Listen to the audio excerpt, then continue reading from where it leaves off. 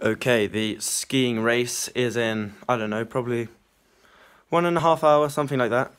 8 kilometers, like I said. It's going to be terribly hard, and I'm going to give it my all.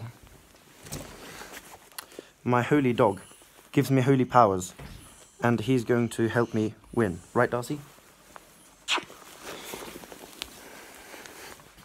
This is his holy nose. It's super holy.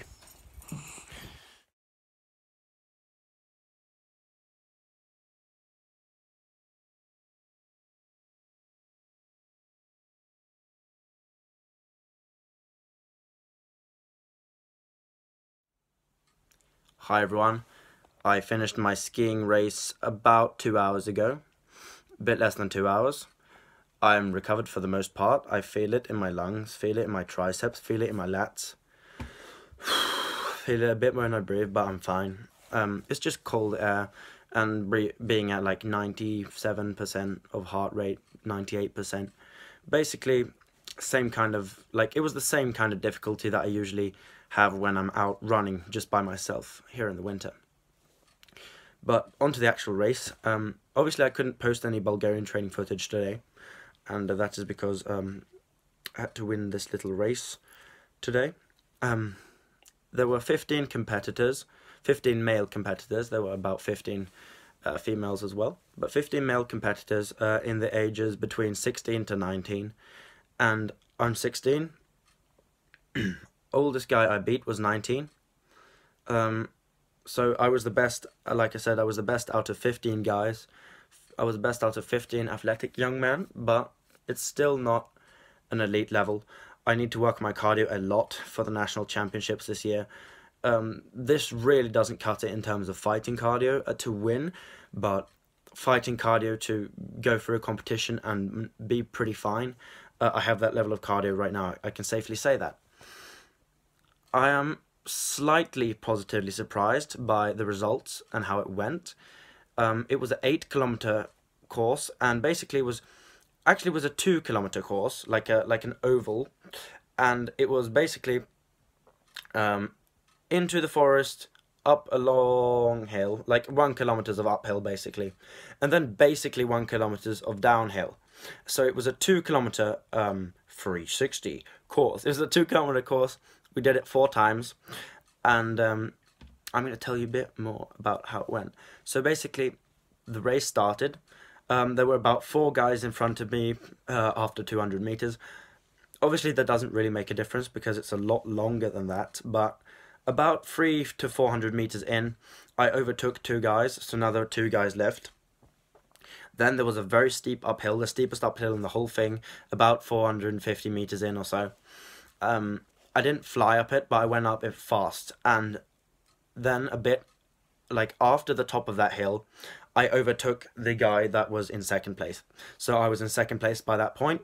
Then I followed the fastest guy for about 500 meters, actually probably 600 meters. So by the 1.2 kilometer mark, I yelled at him that I was going into savage mode. I overtook him. Obviously, that isn't very sportsmanlike, but when you're in a race, you really don't think about that stuff. It's about winning. So I overtook him.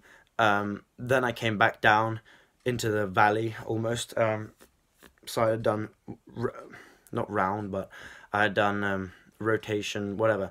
I had done lap number 1. Then it was 3 more laps, which were increasingly slow. I was still like significantly faster than the rest, but they were slow. I probably slowed down by another 5% each lap. I would say that's pretty reasonable. That's probably what I did. And like I said, I finished the race in 36 minutes and 15 seconds, 36 minutes and 20 seconds, somewhere in that range. So I did 8 kilometers in 36 minutes, basically, a bit more than that. So I can't do the math in my head right now, but I know it's in between 4 and 5 minutes per kilometer, which is reasonable given the fact that it was very hilly on the way up, but also steep on the way down. But all in all, you do lose time due to that uphill fatiguing you so much, so that even if you're fast in the downhill, overall it's not really worth it, if you want to put it that way, to have the up and the downhills. but I felt good, felt strong, felt solid. I'm going to try to get back into training tomorrow. I'm not going to be motivated. I want to marinate in this happiness from winning, but that isn't how the real world works. This is a skiing school competition that isn't anywhere near to where I need to be. But as a fitness channel, I think it's important that I don't only focus on my muscles, but I focus on my cardio, my heart, my movement, my other skills. And this cross-country skiing race, you can see that thing there. This cross-country skiing race, I think it's not definitive proof, but it is proof of the fact that I do train cardio, and that I do care about my health. I do care about other stuff than just strength. So a lot of guys have strength channels nowadays and fitness channels that are only muscle based and how you look based. This is a performance channel. This is a channel about sports. This is a channel about strength. All right, bodybuilding is not what I'm doing at all. All right, I'm looking for physical sport performance, and I will see you guys tomorrow. Yeah, it felt good. I don't know if I said this, but I beat the second guy by a bit over a 5-minute margin. So he finished the race in about a bit over 41 minutes. I finished the race in 36 minutes and 20 seconds.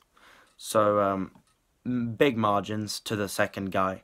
And yeah, I'm happy. I managed to go into savage mode today, and I'm not completely destroyed, although I'm really feeling my triceps and my lats. So tomorrow we'll see if I can train or not. Probably won't train, but I will if I can, and I will see you at least on Saturday. I might have to adjust my deadlift training because I'm having some issues. The deadlift is too heavy, especially with what I just did now. I'm probably going to have to scale it back a bit with deadlifts. Squats are going well, presses are going decent, deadlifts not so much. But now I'm ranting. Thank you for watching. I just won a skiing race in my school, beat 15 guys. Oldest one was 19, beat the second guy by 5 minutes in an 8-kilometer course, so feeling good. Goodbye.